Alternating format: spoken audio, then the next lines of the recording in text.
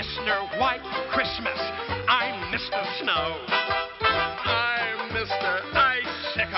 I'm Mr. Ten Below. Hello everyone, welcome back to the Weather Nerds YouTube page. I'm meteorologist Greg Majeski, and welcome to the Snow Blaster forecast. Yeah, this is going to be a regular segment I'm going to do for you snow lovers out there, as we're going to compare the European model to the American GFS model as far as where we're expecting snow to fall over the next 10 days. Now, right now, we're looking first at the European model, and right now I'm going to be looking at two areas that I'm going to watch very, very closely as we head into the next 10 days. That's going to be this area across the Intermountain region here. That's zone area number 1. And toward the end of the model run here on the European model, we'll be taking care of this other region here across the northeast. Let's do that again right there. That'll be the area that also will be watching. So let's go ahead and step you through the forecast here as we go through the forecast period and check to see how things are going to evolve. So first, we're going to be watching the areas there across Idaho and Montana and stretching into portions of Wyoming. That'll be going in to this coming Friday. Got a little snowfall in there, and then maybe a little bit more with another system moving in, dropping some heavier amounts across portions of the northwest sections of Wyoming going into early next week. So you can see a little more coming in there, and we can check some of those amounts again falling through here as we head in through.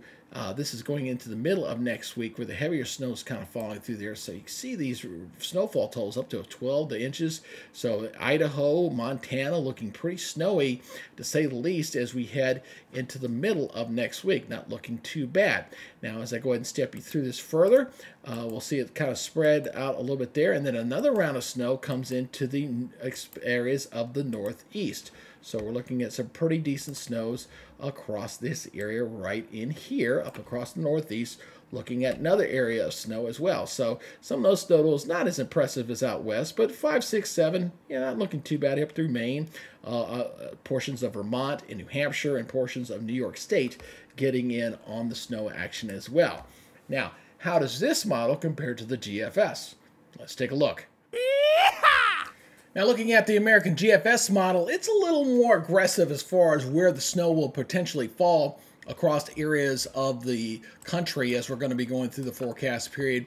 And so I'm going to be looking at 3 different areas. Again, still looking at this region here with the snow, but also an area down here toward the south, maybe getting into Kansas with the area of snow, and also showing here across portions of the northeast, and also up here across portions of, say, North Dakota, as well as Minnesota, as far as the GFS American model is concerned for the next 10 days. So let's go ahead and step you through this again, as we're going to be seeing that snow kind of falling again in the same area. Still looking at the Intermountain region for portions of Montana down toward Wyoming as we go into this upcoming weekend.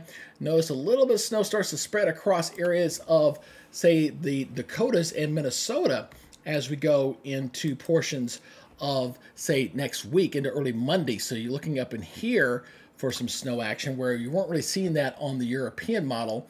And then we'll continue to progress this, continuing forward again, going further into time. And you see that other area down toward the south. So you step this back again. So you see another little pullout system coming out of the Rockies, coming into South Dakota, and then again through portions of Kansas. So that's another area of potential snow right through here. Be watching as we head into, say, overnight Wednesday and into Thursday for that area into next week. So, and then progressing this even further at the end of the 10-day, you notice that the northeast gets on the action. That same little system, so it pulls out of the plains and then pulls into the northeast, and you see the snow action across the northeast as we go through the next 10 days. So a little more aggressive there with the snow totals there, as we're going to be seeing some pretty decent snow amounts across the areas of the northeast. So that's right up here as we go into the 10-day period. This is going into the end of next week, into Thursday and into Friday, getting in on the snow action as we head towards, say, the 15th and 16th of the month. So the GFS model, definitely a little more aggressive than the European model. I'll tell you, as a forecaster, I definitely lean more toward the European model. But for you snow lovers out there, you know, you can always hope that the GFS American model will verify a little bit closer to what's expected over the next 10 days. Now, Snow Miser is my unofficial mascot for this segment, and if you could do me a favor, go ahead and give me a subscription on my new channel here. I'm trying to build this thing up, get it going, and I'd like to get more of an audience on here. And you can check back here. Hope to make this a regular feature so you guys can check back and check where we can expect snow as we head closer and closer to the winter months. That's your forecast for now. We'll see you guys on the next update. See you later.